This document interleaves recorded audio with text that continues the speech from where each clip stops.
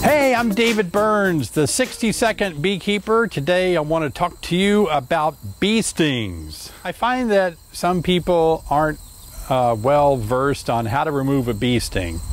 So when you get stung by a honeybee, it's really helpful if you remove the stinger as quickly as possible, because the stinger is starting to work its way deeper into your skin, releasing more of the venom, and so the quicker you can pull the stinger out, the better it is. Now, there's several ways to do this effectively, and there's one way to do it wrong. You never want to grab it, squeeze the venom sac, and push the venom in.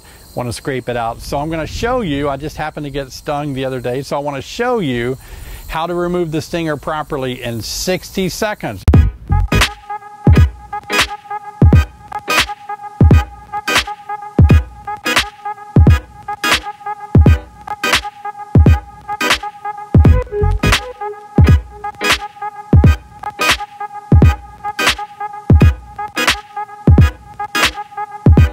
Okay, so that's how you remove the stinger in 60 seconds.